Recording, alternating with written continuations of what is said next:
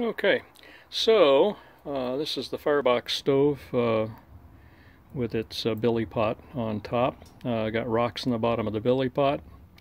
Used charcoal on the top that we used for barbecuing a few weeks ago, but I just saved the bigger bits. The metal plate on the below the stove is one I just fabricated so that I could cook on just about any surface without damage, so that's why that's there. Let's see what else. Oh, I've got still photos showing 458 or so on the thermometer. I'm gonna continue to monitor the thermometer and the time. I've been holding my watch up so that can be seen. And that's about it. I've got, as I said, rocks in the bottom, so I'm hoping to collect heat and then release it so that kind of like a flywheel effect. We don't get a lot of quick changes. So that's about it for here. Then I'll just stop here and continue on in a little bit. Constantly checking the temperature and holding my watch up so you can see what time it is.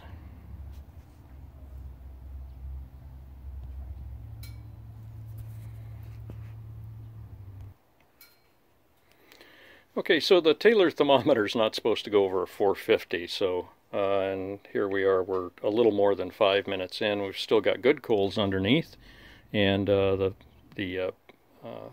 charcoal on top is doing fine. Also, I'm making sure that I don't have rocks in the bottom of the billy pot that have entrapped some moisture, because they pop pretty energetically if that's the case. So I'm running this up. Oh, this thing is going to go to 500. I need to pull the thermometer. Okay. Yeah, so here we are, and I'll check back in a few minutes. Okay, a little live action here. Watch the Taylor thermometer climb. And here's the time again. As you can see, we're in about 10 minutes. One thing I'm seeing is if I can hold heat for 15 or 20 minutes so I can make some cinnamon rolls in here. And it looks like that's going to be entirely possible. Cinnamon rolls want 400 for 15 or 20 minutes, and I'm sure you know, it's a kind of flexible in that way. It seemed to me there was another thing I was going to... at the end of this video, I'm going to show you the windscreen. I've often used cut the bottoms out of large roasting pans to use as windbreaks for my stoves. I've got a Svei 123 that's a little wind sensitive, but I still use it. And so I've kind of fabricated a heat shield, and I put the carbonized felt on top of that, and I thought maybe all of that would be necessary. But as you can see, 10 minutes in without feeding fuel into the base, we're still starting to approach the Taylor thermometer's limit of 450. So we're doing great, and I'll check back in. And you got to watch the thermometer do something instead of just listening. There are just a few coals in the bottom, and charcoal on top is wearing out a little bit, but not too bad. Oh, and it's I think pretty clear. There's no wind, and let me turn around and show you the dial thermometer here. We're running 68, so that's making it easy for this to gain heat and maintain it. That windscreen I was talking about a little earlier might come into play when it's like 35, 40 degrees out. I've got a tent with that has a wood stove, goes inside, nice, 10 by 10 foot tent, central pull kind of thing, and it's Cabela's actually. What do they call it? A lackneck, and so this would work outside, and I'm really comfortable in that tent at temperatures I just mentioned. And just so we're on the same page, that's an atomic clock up there, and you can see I like to do mechanical stuff, so there's a fair amount of mechanical And actually there was some ham radio antennas over there as well. And let's see the time. We're over 15 minutes now, and the temperature is 400. So we'll just keep an eye on it and check back. Okay, so we're just about 20 minutes in. Again, the atomic clock over there, just, you know, for confirmation. And we're just starting to see, as you can tell, the temp starting to drop off a bit.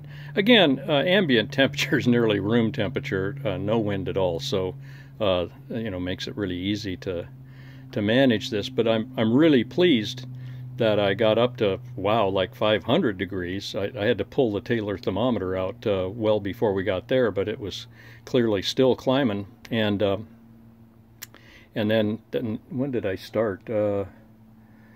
Oh, well, no, I started the video after I really got everything up to temp. So I don't know, I started probably 30-40 minutes ago. This stove is holding heat like gangbusters. Of course, it's got the charcoal on top, still providing some energy, and the stove itself probably has some residual heat in it, but you know, and we've got rocks in the bottom, so, of the billy pot, so all of that's working. But pretty darned impressive, and after 20 minutes of, you know, the flames dying down and stuff,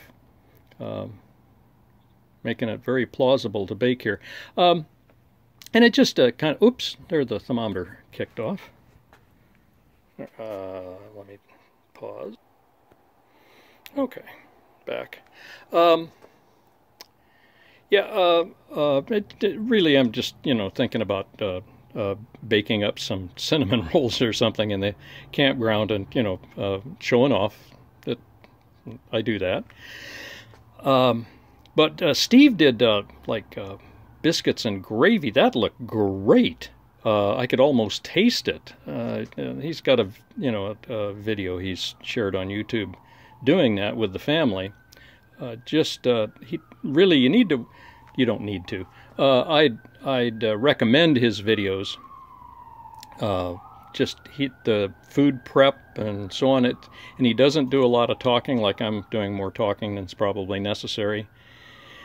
I really recommend his videos. Lots of good information, and they're fun to watch. What got me started and actually got me to buy the firebox stove was he was out hiking with goats.